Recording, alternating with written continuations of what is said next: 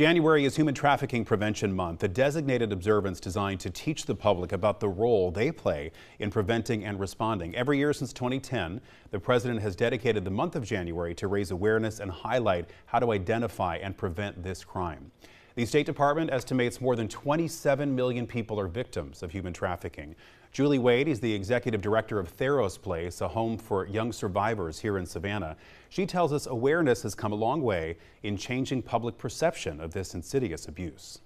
25 years ago, we called this child prostitution, and we locked girls up in the youth detention center and told them to stop being so promiscuous. So it's really a change in understanding that this is abuse, sexual assault, girls in our community, in particularly vulnerable situations that are highly susceptible to manipulation and control. This morning, the city of Savannah issued a proclamation to recognize this issue in our area. The same will happen in Pooler on January 16th. On January 17th, the Cheers for Charity fundraiser. On Friday the 26th, Cocktails for a Courage event. That's happening at Cohen's Retreat. The following day, there will be the Traffic Jam gathering at Savannah State University, and finally a fundraiser at Chipotle on Victory Drive. Also, for the month of January, Savannah Bike Tours will donate a portion of their proceeds to Tharros Place. You can find the list of events on our website, wsav.com.